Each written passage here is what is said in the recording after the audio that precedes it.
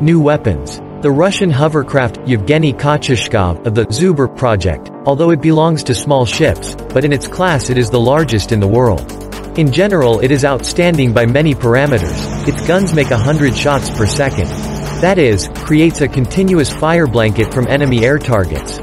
To destroy the coastal fortifications there are two launchers of the multiple launch rocket launcher system MS-227, the sea analog of the rocket system, GRAD. With a displacement of 555 tons, the ship has a speed of 100 km per hour, which allows it to deliver a marine assault battalion to a variety of points in the shortest possible time. The ship's hold can hold 10 APCs or 3 tanks. The Russian Navy's Baltic Fleet currently has 2 ships of this type. The video shows the small amphibious hovercraft Mordovia firing artillery at sea and air targets. During the crossing the crew also practiced defense against weapons of mass destruction.